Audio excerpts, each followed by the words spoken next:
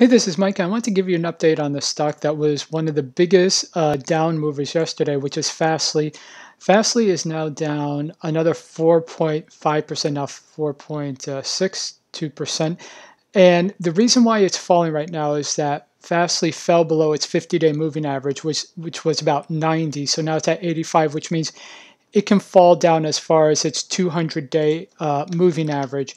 And so this is really just a technical move right here. You see the 50 days 91.06, the 200 days 52. So it could fall that far just because you have a lot of computerized trading and technical trading. Now, FSLY, ARK Invest was buying FSLY on the dip. However, it is continuing to go down. So you just want to be careful.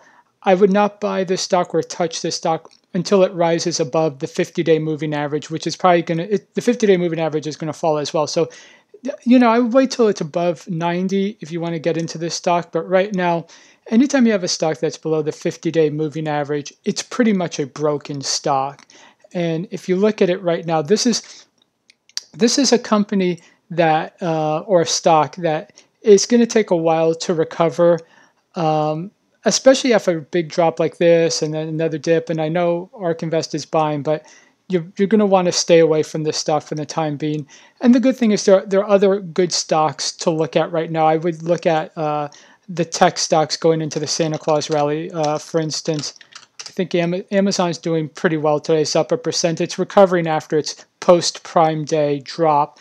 It may take a little while for Amazon to get back up, but yeah, I would look at the usual suspects. Your Amazons, Apples, all those going into November, December, they're going to do well. But the main message right now is just stay away from FSLY as long as it's below the 50-day moving average.